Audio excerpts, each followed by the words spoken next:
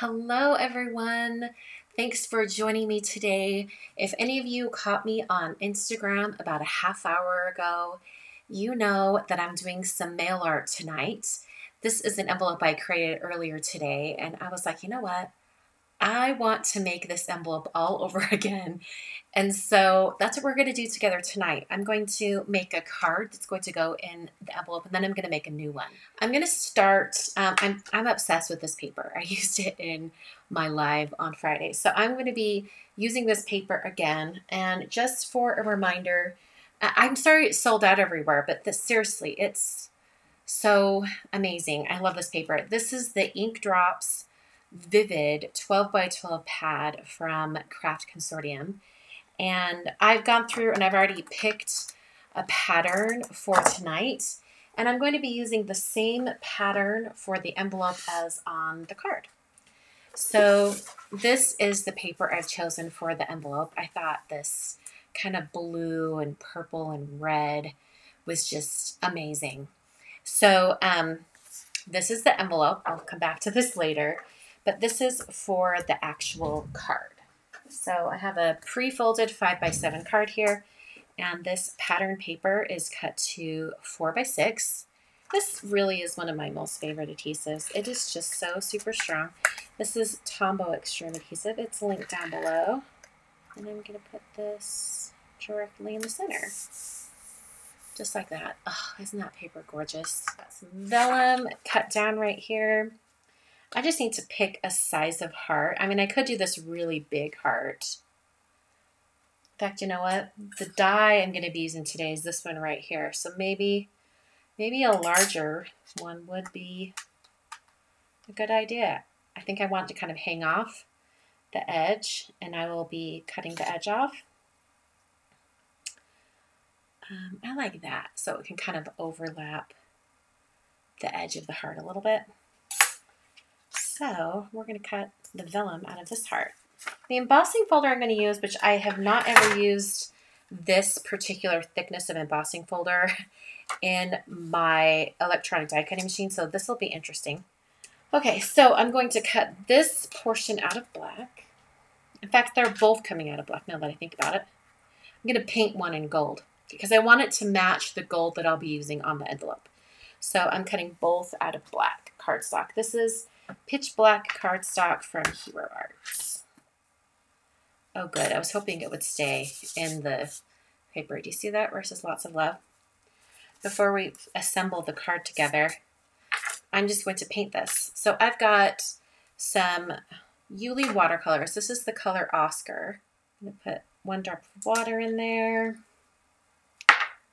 And get my paintbrush wet. And you're going to get the best results with pearlescent paints like this or mica paints when you really let the water soak into the paint. If I was going to start painting with this right now, it would be kind of watery. Like, that's actually not that bad, but we want it even thicker than that.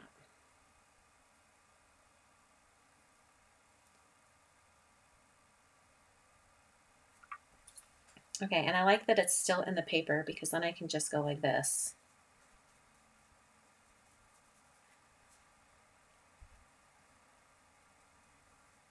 I find that these paints look best over a dark surface. So that's why I am using black cardstock instead of just cutting it out of white. All right, we're going to put the lots of love on that, and then it's just going to be on the heart.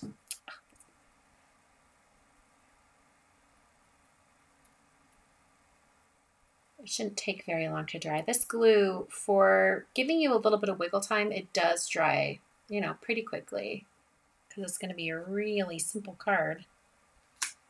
All right, I think I want it about right there. I'm going to use some foam tape and just put 2 lines of foam tape on the back.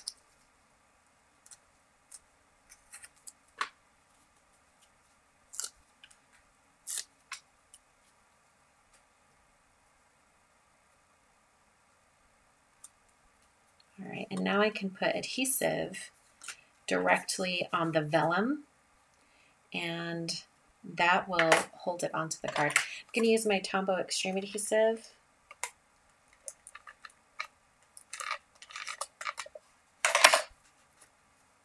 And then all of my adhesive is hidden. Okay, to finish off this card, it's looking a little unfinished at this very moment. So I'm going to take my white gel pen. This is like my go-to.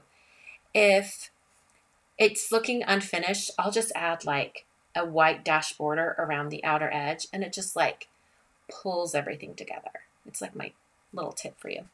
I don't want to add much more because I think it would detract from the beautiful pattern paper. Super simple card. And I'm going to clean up a little bit, and then we're going to go on to the mail art. When I make custom envelopes, oh, I got to zoom out so you guys can see what I'm doing. When I make custom envelopes, I use the 123 punch board from Memory Keepers. This is an older version that you might be able to find it for sale in some places, but for the most part, the versions that are being sold now are like a cream color, but it's the same exact punch board. So on the inside of the punch board, on the inside of the cover, you're going to have this graph here that shows the measurements you need for when you make your envelope. So I'll just come up here, you guys can see this. So up here under 5 by 7, it says that my paper should be 9 7/8. And then just remember this 4 1/8. We'll use that in a minute here, but for now, the paper is 9 7/8. So I've cut my pattern paper to 9 7/8. What I'm doing today for my mail art, you could definitely do with, you know, any other pattern paper that you have like in your stash. I think it probably looks a little bit better for patterns that have like bigger areas like this, as opposed to something that has like a really tiny fussy pattern. So the measurement that was over here, remember that? It was 4 1/8. That's what you're going to match up here. So 4 1/8. Bringing my paper in, and I'm going to match this top corner with the measurement. So 4 1/8. And you're going to do two things. You're going to punch and you're going to score. So I'm punching, and then I'm going to score starting from the bottom of these two lines. This paper isn't super, super thick, so I'm trying to be careful. I don't want to cut the paper. I just want to score it. And if you're worried about like, I can't feel the groove, I can't get it in there, practice a little bit. You'll be able to tell, like you'll get a better grasp on it once you practice a little bit. Okay, can you see that score line right there? So now what you're going to do is you're going to take this score line, and it has this envelope score groove. If you guys can read that, it's kind of small on screen. But you're just going to match up that score line with this opening on the far left of the punch. And sometimes if you have a good score line in there, you can kind of wiggle it in, and you'll feel when the score line that you put in, you'll feel it fall into that groove. I don't have a very deep score line today because this paper is pretty thin. So I'm just going to try to look in the light and kind of line up my score line with this little nub here on the edge. So now I'm going to do my 2 steps again. I'm going to punch, and I'm going to score.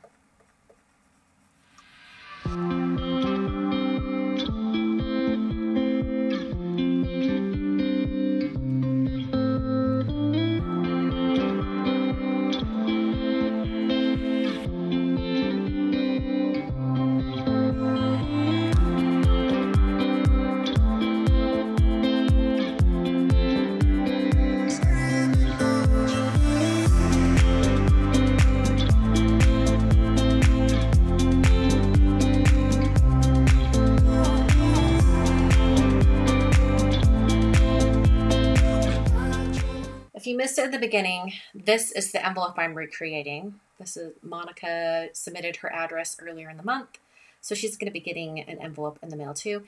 And you guys, like, confession, I have envelopes that I've had done for like 6, 7, 8 months that I haven't mailed out. So yeah, I'll be mailing some out soon. Okay, so the way that I discovered it was the easiest way to do this was to go ahead and write their name and then just paint over the top.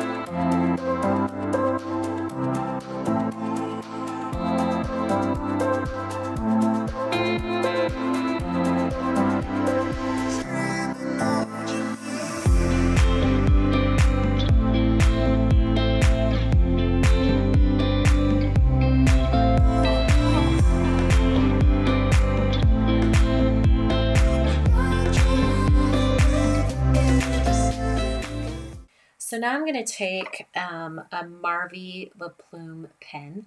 I've done this with a Tombow marker as well. I think any kind of water-based marker would work for this.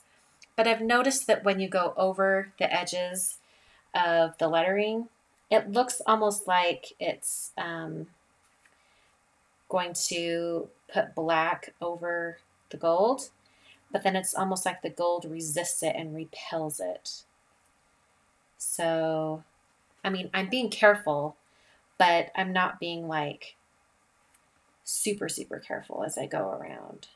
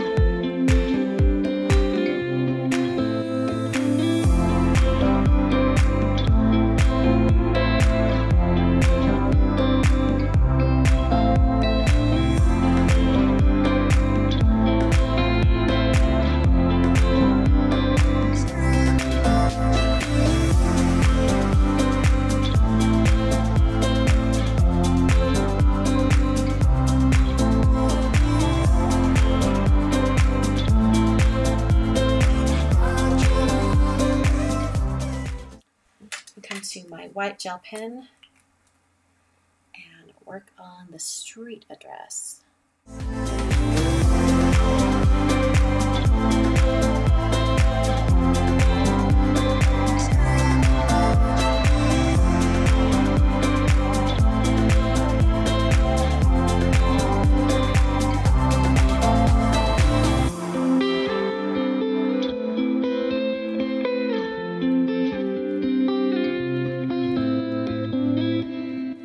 The last thing I did before I did postage was I wanted to add a little bit of a gray shadow. So I'm using the mild liner brush pens from Zebra. This nice gray shade is super, super light, so it makes it really subtle.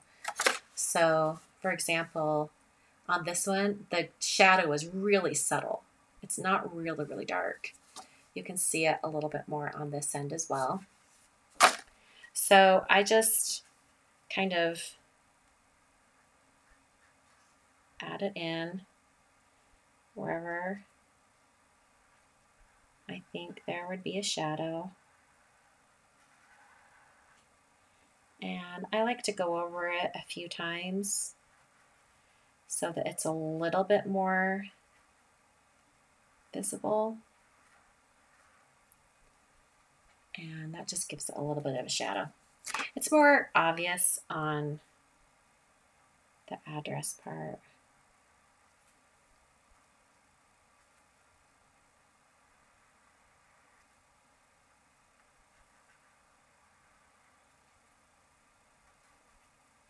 The return address, I should say.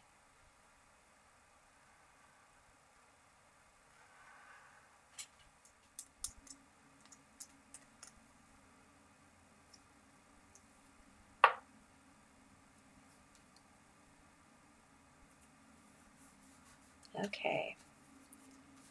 Because I used a watercolor on these, your best bet is to seal it with some Distress microglaze. Let me grab some.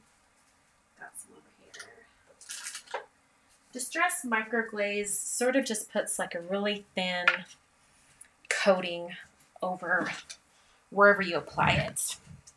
But it also makes it really slick. So part of that is when they cancel your stamps, like they stamp over the stamps so you can't use them again. And they can't do that if you put the glaze over the postage. So I like to use a mini round blending tool for this because it fits right inside the jar. Just dip it in there. Hold on, I forgot. I like to put down a paper towel because if we're going to go off the edges here. Okay, I'm going to put this one aside and we'll work on this one first. And I'm just going to start applying it in circles. And I'm going right over everything.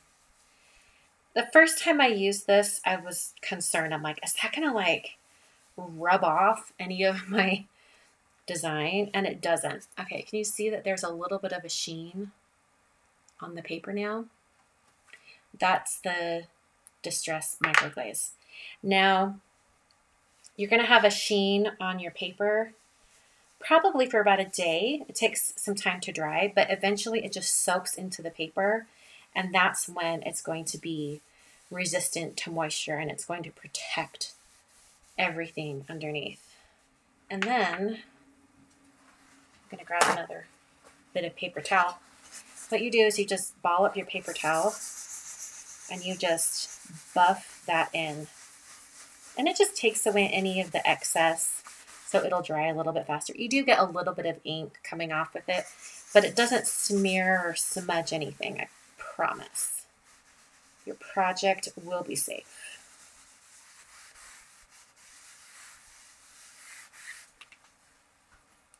Okay, so those are the envelopes and the card for today. I hope you guys enjoyed this whole entire process.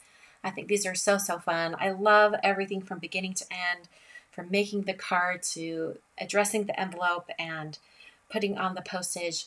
And a big thank you to Monica and Judy and for allowing me to use your addresses on my envelopes. Thanks so much for watching. I'll be back very soon with another video. Until then, thank you so much for watching.